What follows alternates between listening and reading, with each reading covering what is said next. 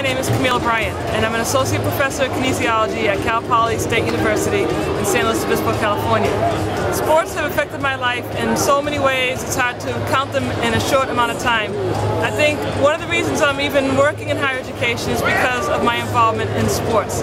When I was 9 years old, I learned how to swim, and the man who taught us how to swim also encouraged the girls at the time to join a swim team.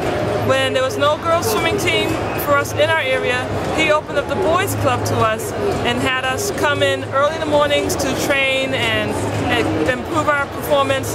And one thing led to another. Next thing I know, I'm lifeguarding. And then I'm teaching swimming lessons. And then I'm going to college and I'm rowing in college and I'm doing all these sports that I never would have dreamed of doing without first being introduced to aquatics at the age of 9. And then when I got into graduate school, I had the opportunity to coach swimming, diving, synchronized swimming, and rowing. And thought this is what my passion is. I want to teach. I want to teach people how to swim, and I want to teach people how to row. And now I'm teaching people about how to teach people how to swim and how to row, but more importantly about gender and race and ethnicity and sociological and psychological aspects of sport. I have my PhD in an area that I would have never have thought of had I not joined the swim team back in 1971. There you go.